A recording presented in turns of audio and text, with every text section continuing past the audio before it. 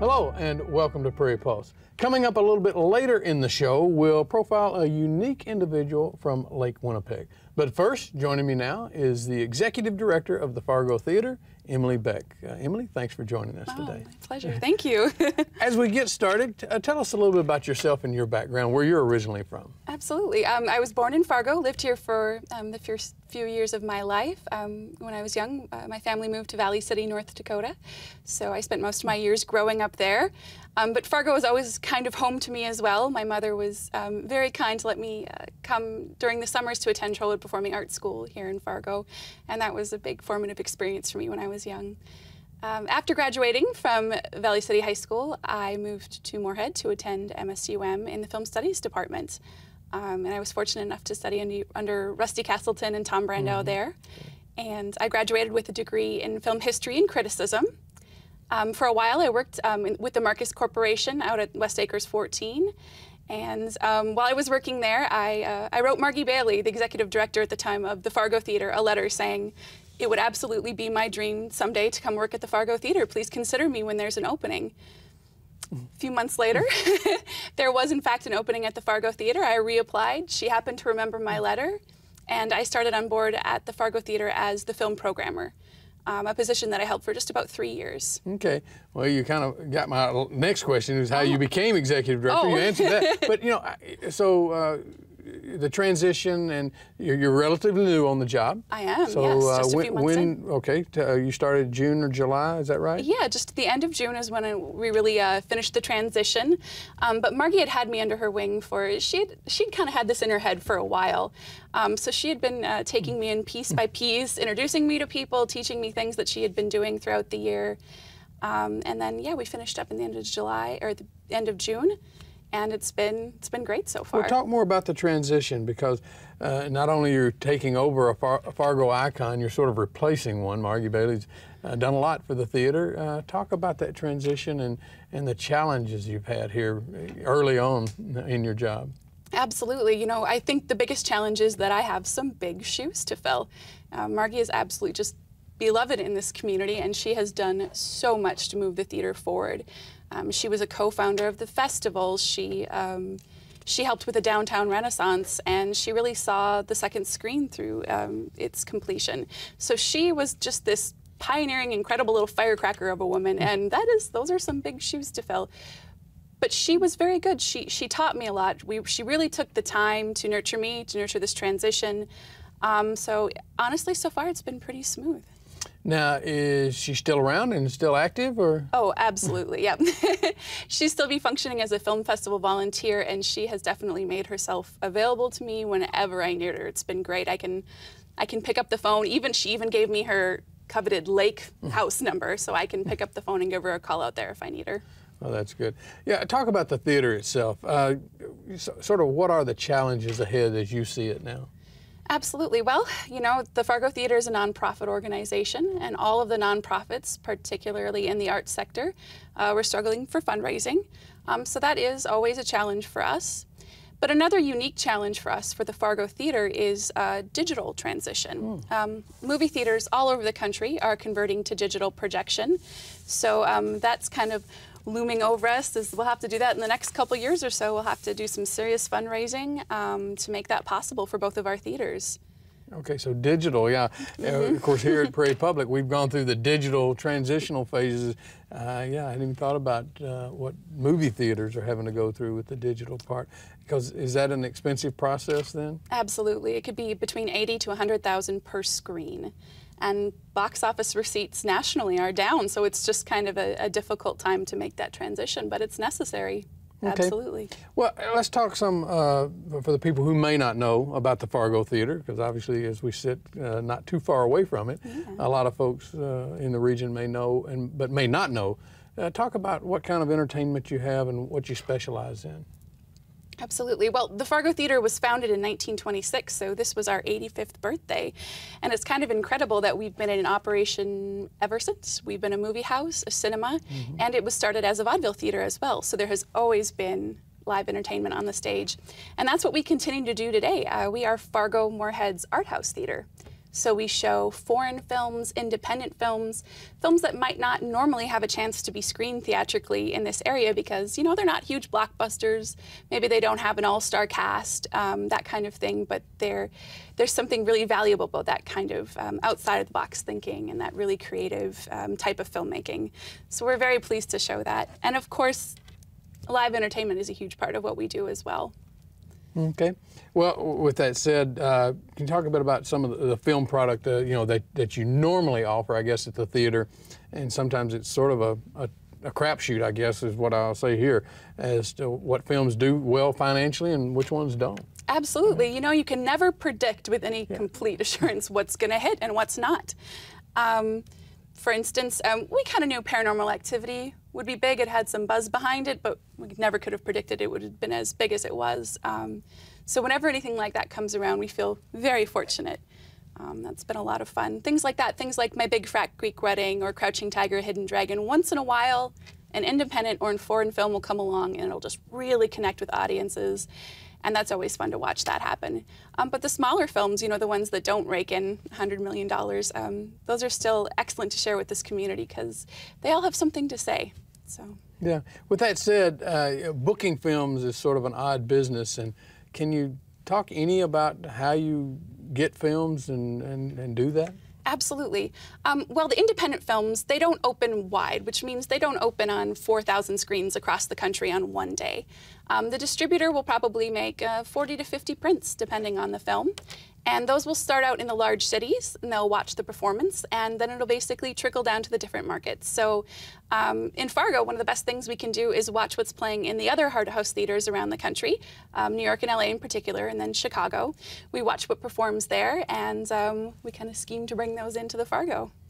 Well, because I know Fargo Theatre, you're a nonprofit, as you mentioned, and of course your mission's different, and you don't compete for the blockbusters, I don't believe, but I mean, Iron Man made it into your theaters, right? So, I mean, opportunities just come up, or? Oh, absolutely, and we take them when they do, you know. The Fargo Theatre used to play blockbusters all the time.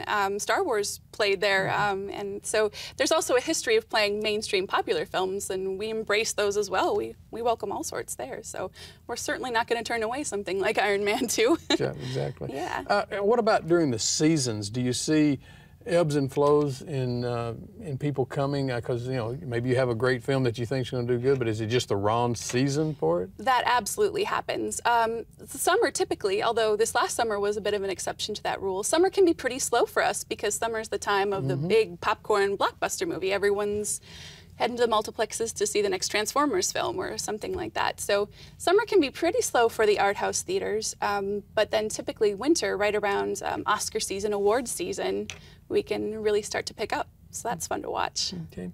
Let's talk some about the live entertainment at the theater. Can you talk some about the variety? And because, I mean, as you said, there's a stage up there, and I was recently there for a hunger event that you had. And can you talk about some of the things that you have at the theater? Absolutely. We're fortunate enough to have a great partnership with Jade Presents, the local promotion company, and they bring in all sorts of fantastic musicians, Jewel, Ani DeFranco, things like that, things that really, artists that really work well in a more intimate environment, especially acoustic music. So Jade Presents is always bringing in a wonderful catalog of musicians. They also recently, stand-up comics have been huge at the Fargo Theatre, and that's been fun to watch. We really enjoy having comedians in as well. And then besides that, we are happy to host local groups such as the FM Symphony, the FM Opera will be doing their Christmas show at the Fargo Theatre again this year, so we're also fortunate enough to give them a home for things like that. Okay. You mentioned the second theater earlier, and I know that was a dream of Margie's to finally to get that, and it did come to fruition. Can you talk some about the second theater, and again, maybe explain how it works into the operation and what it means to the Fargo Theatre? That second theater has just been incredible for us as far as programming goes. It has just thrown the doors wide open for us. Something like Paranormal Activity or Iron Man 2 never would have been able to play at the Fargo Theatre without that second screen. What it allows us to do is it allows us to play films uninterrupted, which is a very important thing to a distributor. You'll be able to show that film every single night a certain number of times. So when we have a concert in the large theater and we've got a packed house there, there can be wonderful music going on in there, we can continue to play our films in the second screen. And we show films in there every day of the year.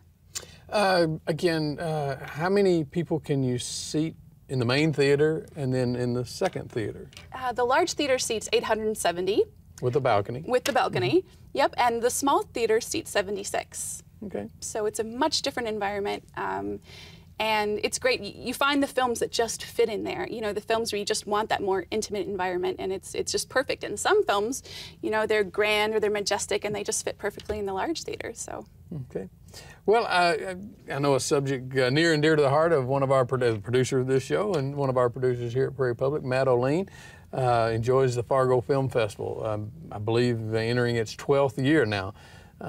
Can you talk about how the festival has grown and sort of maybe, do you have any, is it too early for talk about March? But yeah, I don't think we don't have too much locked in stone right now, but submissions are definitely pouring in, and the jurying will take place at the end of the year and then a little bit into January as well.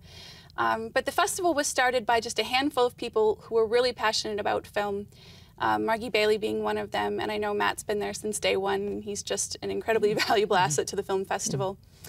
Just people who saw the value of a film festival, what that can bring to the community, these really independent voices, celebrating these independent filmmakers who are working, I don't know, out of their basements in Omaha, but who are, you know, creating these fantastic, important films that should be seen by this community. So they got together and they founded this film festival. It started out almost 12 years ago now with 30 entries. And this last year, we went to almost 150. So there has been some substantial growth. And that's not always the case for film festivals in smaller communities. So we're pretty fortunate we had a lot of driving force behind it to keep it here. And with that, obviously you're new. You've been there just a few months now. Do you see this continuing under your leadership? Oh, absolutely. Yep, absolutely. I love the film festival. I feel very passionately about keeping it going, growing it, seeing where it can go. Okay. Well, now let's talk about sort of the explosion of the downtown Fargo area. I mean, you've been around long enough to, I mean, it's changed quite a bit in the last, well, few years. I mean, even 5 or 10 for that matter, but it's changed a lot. And how has that impacted the downtown area and for the Fargo Theatre itself? Oh, it's just been incredible. I moved here 10 years ago to start at MSUM, and it has been so much fun to watch the downtown community just blossom, all these little shops, great restaurants, and it's certainly been beneficial to the theater. We just get more foot traffic downtown. People feel more comfortable coming downtown. They can make a night out of it. They can come see a great movie at the Fargo Theatre and then go have a cocktail at the Hodo. It's a great night out, and it has been wonderful for the theater. Well, let's talk, we mentioned a little bit, but let's talk about funding for the Fargo Theatre. Can you give us a breakdown of what makes up the funding? Absolutely. Of course, you know, our film revenue certainly helps, but, you know, membership and donations and grants are a crucial element in our budget every single year. We rely on those donations and those membership purchases to keep our doors open. You know, we're a nonprofit arts organization, but we're also managing a historic facility. So it's kind of twofold, and keeping up with that facility is also, you know, it's a costly endeavor, but thankfully, this community has supported the theater time and time again. So we're able to keep going, keep offering the great programming that we have, and look forward to the future. With that said, you're the executive director, but can you talk about the staffing there? How many staff do you have? Well, there's just 2 of us full-time. It's just Sean Volk is our operations manager. He's an incredibly devoted young man. So the 2 of us are there full-time, and then we have 10 part-time employees. We have a finance manager, and then we have a variety of concession workers, projectionists, and technical crew. Okay.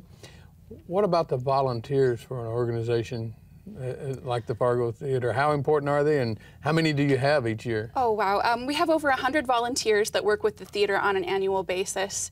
For instance, our head usher is a man named Steve Tullifson, and he contributes a countless amount of hours to us. He's there at every single live event helping us with the flow of traffic. So Steve's an incredible volunteer, and he's just one of 100. The film festival is manned by volunteers. in conjunction with theater staff. But it's a volunteer-driven festival. Our board of directors, of course, they're volunteers, and they're incredibly dedicated. They help us with fundraising, with event planning, with all sorts of things. So the Fargo Theatre is definitely volunteer-driven. Well, with that said, again, I know we think about it, and you're there all the time. I'm there every once in a while, and we see it and we understand and visualize it. But I'm trying to set the picture for people who've never been in there.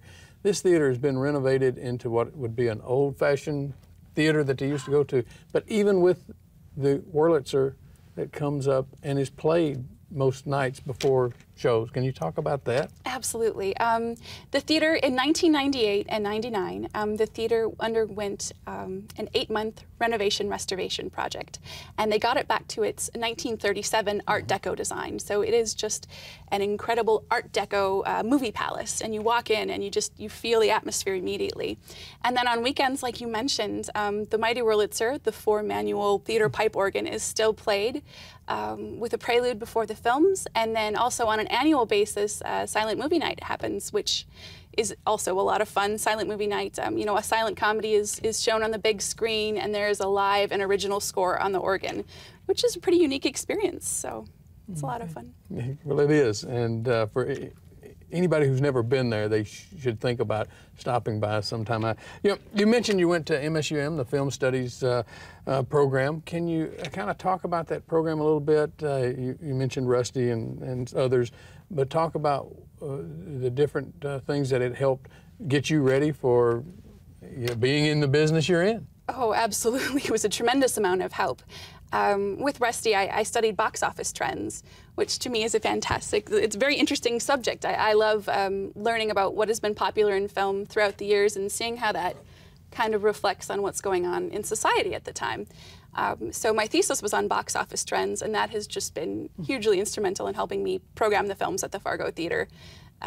In some ways, it definitely helped spot Paranormal Activity from a few months away. In August, we were recording the film.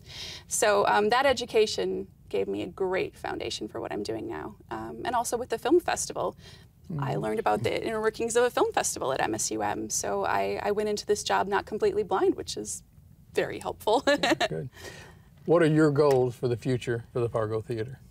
I want to keep it going. I want to do what we're doing, do it even better, keep things growing and expanding. I want to see the film festival expanded maybe even a few more days. Right now it's at 5. I'd love to see it at 7 with even more programming, more special guests, more unique, wonderful little independent films. We've already expanded our classic film series. Classic films are definitely near and dear to my heart. And so we took that program from 1 week in August, and now we'll be running one classic film every month of the year. So it's things like that that I want to keep working on, keep expanding as we move forward. And Margie's been great helping me with that as well. You know, as you came out of school and you talked about working other places briefly, but it sounds like you could imagine that because you wanted to be in this job. I did. I absolutely, well, I didn't know I wanted to be executive director, but I knew I wanted to work at the Fargo Theatre. Absolutely. Well, so, okay, if people want more information, where's the best place for them to go? Our website, www.fargotheatre.org, has all of our upcoming film programming, our live events, information about the theater, information about membership. It's all there. Well, Emily, good luck to you, and we wish you the best in your job. Thank you. Thank you. Thanks for joining us today. Stay tuned for more.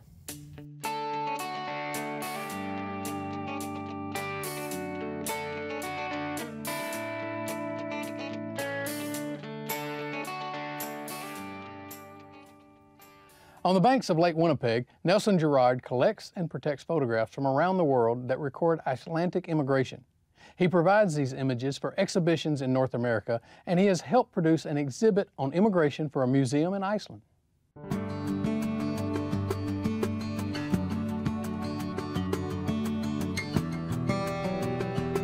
The Immigration Center at Hofsås provides people with information that is not readily available anywhere else. There are 3 exhibits at Hofsås. The first exhibit was the story of why the immigrants left and their experiences during the first years. I think it's called New Land, New Life. The second exhibit focuses on the Icelandic settlement in North Dakota, and again explores that with pictures and stories and first-hand experiences. And the third exhibit is one called Silent Flashes, which is the newest. It was set up in 2004. And that exhibit really came about through a long process of collection. Those pictures had been sort of filtering into me at my center here, mostly from people who were just looking to find a good home for their old pictures that didn't mean much to them anymore. The Silent Flashes exhibit covers the time period from 1870 to 1910 approximately, and is a selection of photographs that represent basically the immigrant experience in North America. The process of selecting the photographs was actually very difficult, not because there were so few, but because there were so many. The Silent Flashes exhibit actually consists of more than 400 photographs, some very large, some rather small in the presentation. The categories of photographs came out of an attempt to bring some order to this mass collection of photographic work. Subject matter became the obvious way. Pictures of babies, pictures of newlyweds, pictures of families, pictures of elderly pioneers who had sort of weathered the storm. They are incredible photographs. The caliber of photography during the 1880s and 90s was really surprising. Of the 16 photographers featured in the exhibit at Hofsås, probably the most important one is Jon Blundell, who was a Winnipeg photographer. He became a little bit of a hero in the story of photography and the pioneers in that he made a real effort to travel out to the settlements and to capture images of many of the pioneer families. When I built this home in 1988-89, I actually established it as the Eidarbakki Icelandic Heritage Center. The archive I have upstairs has one of the largest collections of genealogical material about things Icelandic here in North America. The only place that the microfilm of the Icelandic ministerial records exists in North America, apart from Salt Lake City, is here. Well, I grew up as a farm boy in western Manitoba with the soil of Manitoba under my fingernails, so no Icelandic input there really. But my mother did always have a few stories, and we had little remnants of culture like the cooking and the odd custom like opening our gifts on Christmas Eve, and we always knew of this connection. And of course, people like to be related to famous people, so we heard that we were related to the explorer Vilhjálmur Stefansson, and that we were descended from a bishop back in Iceland. And these were things that sort of fired the imagination of a prairie boy. I remember sitting down at the kitchen table with my mother and a big piece of paper, and just from her knowledge, we drew up a family tree. The Department of Icelandic had been established at the University of Manitoba in 1951. There I was able to, again, connect with the information about Iceland, about the culture, about the history, etc. And from there it was 3 years at the University of Iceland. Learned the ropes of doing genealogy at the National Archives, and came back to Canada and have been at it ever since. The idea of the exhibit itself was sort of a natural outcome of this collecting process, and the opportunity to present those pictures to the public came with the invitation to work at Hofsås. I field a lot of questions and inquiries, both from North Americans and people from Iceland as well.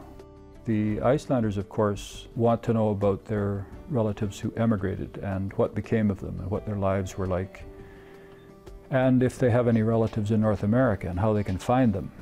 People from North America go to Iceland looking for relatives as well, but they are also looking for their ancestral homesteads. They're also looking for genealogical data that will tell them about the past and about their ancestors. There's a stigma attached to the emigration, and there are different reasons for that, but basically it's not viewed as a positive story so much. It was a very beneficial and necessary thing, and it's something that the Emigration Center helps to educate everybody about. Well, that's all we have on Prairie Pulse for this week, and as always, thanks for watching.